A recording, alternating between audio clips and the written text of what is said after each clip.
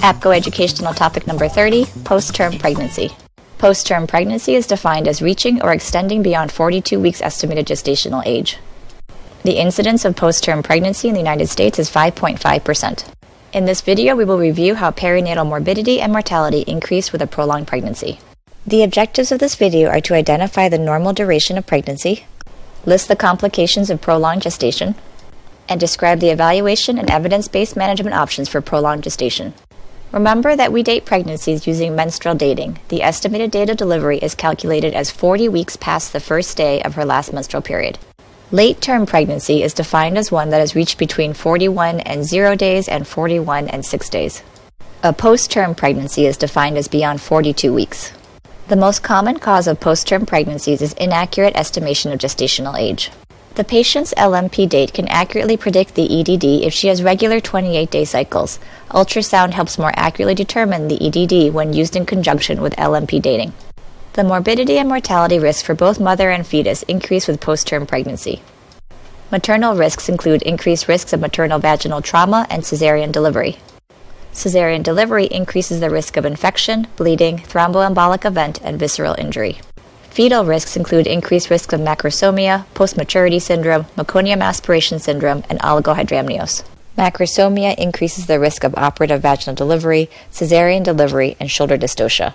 Macrosomia is defined as an infant greater than 4,500 grams, and it occurs in 2 to 10% of post-term pregnancies. Post-maturity syndrome is associated with an aging placenta. It complicates 10 to 20% of post-term pregnancies. These fetuses have decreased subcutaneous fat and lack vernix and lanugo. The incidence of meconium passage increases as pregnancies become prolonged, and this leads to an increased risk of meconium aspiration syndrome.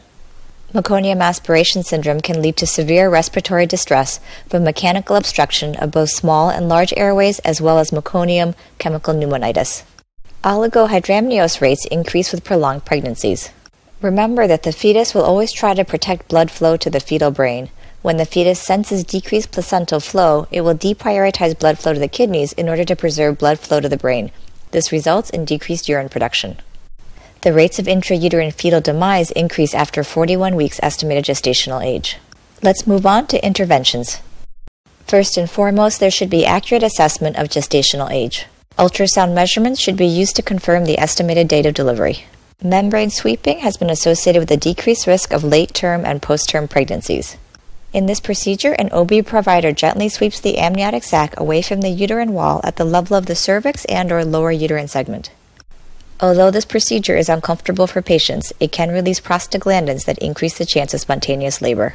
Antepartum fetal surveillance should be initiated at 41 weeks given the increased risk of intrauterine fetal demise. And finally, induction of labor should occur between 41 and 42 weeks estimated gestational age. This concludes the APGO video on post-term pregnancies. We reviewed a normal pregnancy duration, the importance of obtaining an accurate assessment of the estimated due date, and reviewed interventions for trying to decrease the morbidity and mortality associated with post-term pregnancies.